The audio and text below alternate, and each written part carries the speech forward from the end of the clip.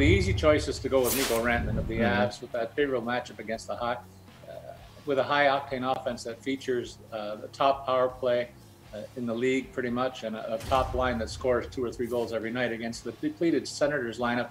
They had a few players back from COVID, but it's still a tasty matchup. He costs $8,500 tonight.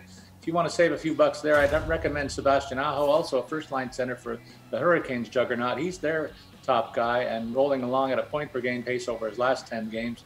Gets a good matchup against the San Jose team that's given up 4+ in 4 of the last 5 games and priced at $7,600. If you want to go even lower than that, one final pick, I'd consider Columbus pivot Boone Jenner, costing only $5,800.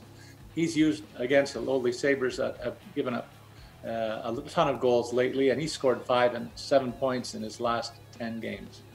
So, AJ, those first 2 guys that Paul mentioned are the ones that jumped out as me as well. You could also certainly look at Nazem Kadri. You could shout out Mark Scheifele. There are a bunch of different options. Is there someone from that group that you like, or somebody else? Well, I do think Aho is the way to go tonight.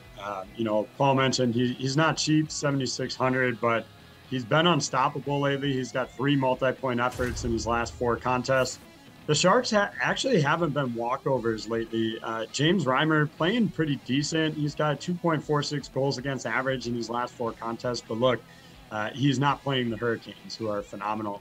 Outside of that, I do think Nazem Kadri is worth a look if you're going to go further down. He's been really, red hot lately as well. I'll probably use Sidney Crosby tonight because it looks like the Penguins have figured out their game, but I'll be honest, that's betting more with my heart than my head at this point.